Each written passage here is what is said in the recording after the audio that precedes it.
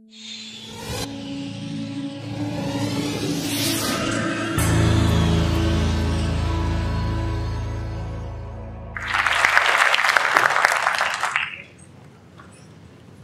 I'd like to take you on a journey to space. So as we say at NASA, sit down, strap in, shut up, enjoy the ride. Just after 8 minutes of engine start, you're in space. Going 17,000 miles an hour, you're hundreds of miles above the planet.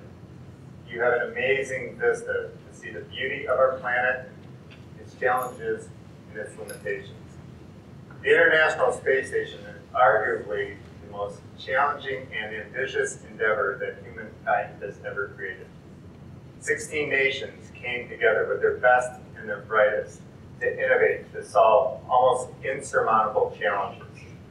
This has contributed not only to human performance in space for now going over 15 years, but also amazing innovations that have come back to our planet to help us. I've been privileged for the last 2 decades to work with NASA on the Smart Medical Systems team and on the Human Research Project, where we're trying to develop autonomous devices, not only to improve care for these men and women above our planet, but also to bring them down. And I'll use some of the things that we've learned over these last years to try and talk about some of the challenges that we have today, providing care not only here in our city, but across our globe. Now, it might not be immediately apparent to you that providing care on the International Space Station and in underserved areas in our world are very, very similar. When Katie came back 2 days ago to the Baikonur, my current crew medical officer on the International Space Station is now a Russian engineer. We had 80 hours with him to train him on medical procedures, and let me be frank, you're much more interested in toilet maintenance because you know the consequences of the toilet going bad, which it will, and that then the potential to develop appendicitis. So we have a real limitation in the medical training on the people providing the care. We have a limitation in resources. It costs $10,000 a kilogram to launch something into an orbit. So the International Space Station, while amazingly complex, has medical equipment approximately of an ambulance that you would see in our city today. Circling our globe every 90 minutes, communication is a challenge. So very often we are not in direct communication. I take you over to the other panel that you see above me, and those exact same constraints are seen across our world and here at home in terms of access to high-quality medical care. But with these big, wicked problems comes the amazing potential of innovation. I'll talk about that. Now, as you're starting to think about the next phase of exploration-class spaceflight, the long past low Earth orbit, I've got some big problems ahead of me in that. Let's start planning on a trip to Mars. So it's going to be a 3-year journey. There are no Walmarts on the way, so we have to think ahead for over 500 medical contingencies that may in fact occur. The medical supplies on this will be woefully inadequate for many of those. We don't have diagnostics. Right now, we don't have an X-ray machine. We have no CT scanner in that, so we don't know how to diagnose, let alone treat, many of the conditions that may occur. Let's think a little bit about communication. I'm a surgeon, so if I tell the crew 3/4 of the way to Mars, hey, don't cut there, they don't hear that for almost 15 minutes. So telemedicine, as we practice it today on our planet, really doesn't work in the space and time that I'm starting to talk about. How do we provide medical care when help is 140 million miles away? That is the challenge that we're faced with today. Now, we do have an ultrasound machine, and many of you are familiar with ultrasound. We use it to tell you the sex of your baby, whether you have gallstones, perhaps some things about vascular, but we really didn't know whether it worked in outer space or not. So my team has now performed over 500 hours of ultrasound on the International Space Station before that shuttle. And we learned a lot of things. If you were to learn ultrasound here on the planet, takes about 500 hours of training, and I already told you we are woefully inadequate in training time on these very bright individuals. So we came up with ways to just in time, really quickly teach non-medical people really complicated medical stuff. But we really didn't care about pregnancies, hopefully, in outer space. We have had crews that I might not want to go there tonight. But we do worry about these other conditions. And so we had a tool, and we started to use it in different ways in that. So now we utilize ultrasound on a weekly basis on the International Space Station to answer some critical questions. Many of those questions have now translated back to the planet. If you go into an emergency room in our country today with a lung problem, no doubt an ultrasound will be utilized because of our work to diagnose what you have going on. You may have heard we've had some problems with eyesight on our long duration crews. So now we look at eyes as an index and a window into the brain. And this is now translated back to our planet to looking at brain function utilizing an ultrasound machine. It's never been done before because we didn't have to on the planet. We have CTs and MRs and things like that.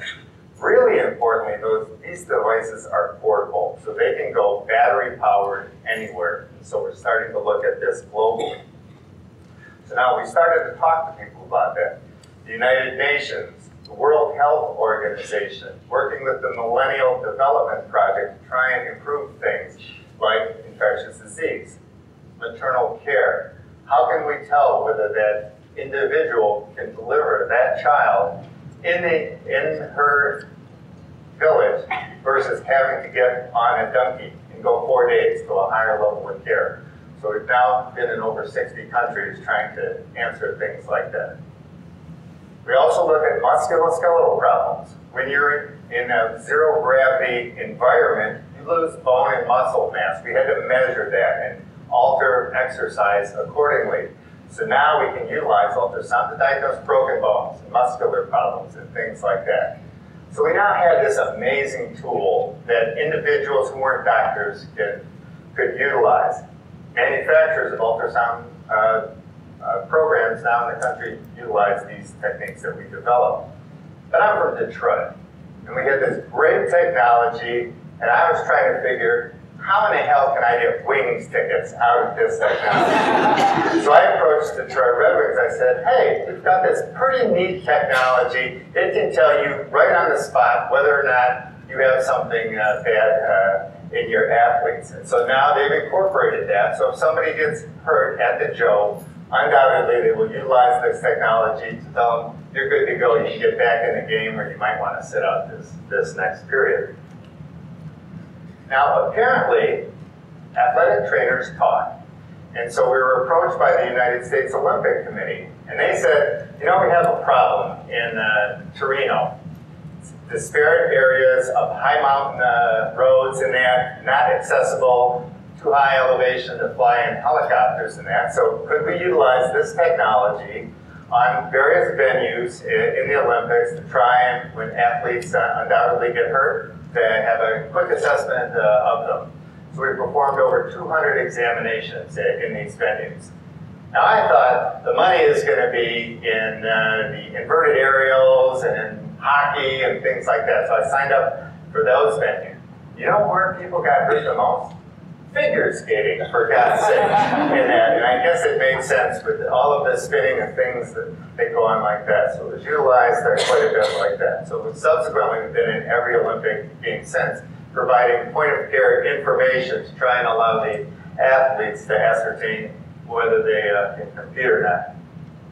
So we were in Vancouver a couple of years ago, and Lindsey Vonn was supposed to win the women's downhill. You might have remembered that 2 days before her event, she was on a practice run. She caught an edge at about 80 miles an hour, and she got a vicious spill. She was evaluated by one of the team physicians of the Olympics, and they said, you know, sorry, Lindsey, we think you're out. And that Lindsey was a real tough competitor, and so she said, you know, heard about this new thing that we're utilizing. Could you have a look at me? And so we evaluated her using this technology. She had some injuries, And then we said, you know, we don't think it's going to be, it's going to hurt like hell, but we think it's not going to be career limiting for you. And so Lindsay skied 2 days later. She won a gold medal. So I consider 1/16 of this gold medal mine. That's the closest I will ever get to earning an Olympic gold medal. Now, I hope that I've suggested to you that we've been able to solve some pretty tough health problems in a wide variety of areas.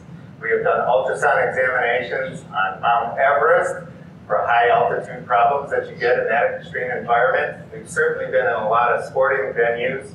We do a lot of examinations across the world trying to define some of these health problems that heretofore have been unsolvable, in that we don't have doctors in most areas. 95% of our globe is underserved as it relates to quality medical care, not just at the doctor level, but certainly below. And often you're going 300 to 500 miles for any type of radiology, x-ray intervention, or things like that. So we started to look at this and train other individuals to provide this high-quality medical care. And this shows somebody performing an well baby examination in an Inuit. This is about 50 miles just south of the North Pole. Prior, they had to fly almost 1,000 miles to get this type of care in Canada at great expense and great hardship to these maternally challenged individuals. So I think we moved the ball a little bit on potentials for healthcare across our country. But I don't want to leave you with just saying that this only solves the problems in far-flung areas, up in space, or at the North Pole, or Mount Everest, or in sporting venues and things like that. Today, in our cities across our country, and that we have the same disparities in healthcare in that. So we have to think differently. I can't throw doctors and millions of dollars of equipment to solve these health problems that plague us today. We have to be thinking differently. So we started to utilize hospitals as factories of innovation.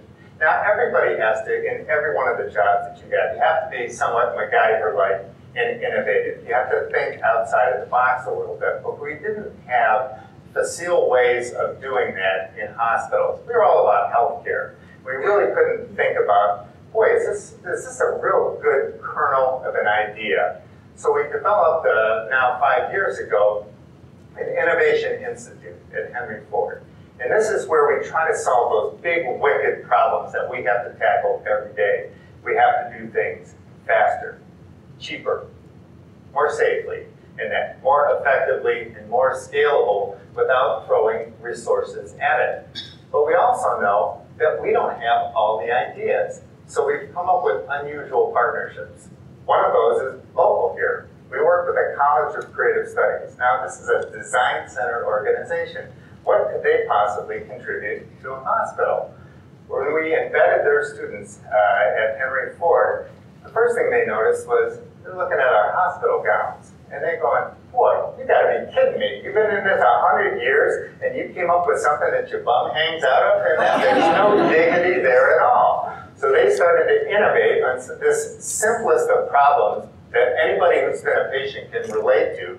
And now we have a gown with dignity, and that is now commercially viable. We're also utilizing global talent in this. So we've reached out to other countries.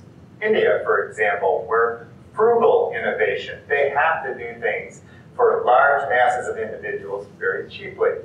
The state of Israel, which is second to Silicon Valley in that. We now have them innovate with us solutions to those daunting healthcare problems that continue to plague us today. Now, when President Kennedy said almost 50 years ago that we're going to go to the moon in under a decade, there was unprecedented enthusiasm and ambition that resulted not only in a successful landing of Apollo 11, but innovation that brought things to us such as miniaturized medical devices, telemedicine, scratch-resistant glasses, water filtration, insulin pumps, things like that every tank, for God's sakes, and things that help us every day. I think the credo of NASA better, faster, cheaper is never truer in medicine than it is today. We have to think differently. Now, I won't be one of those men and women that ultimately sets foot on the surface of Mars, but it's my hope that I'll help to contribute to their medical care en route and while they're on Mars, and I hope that that care translates to help all of us here today. Thank you very much.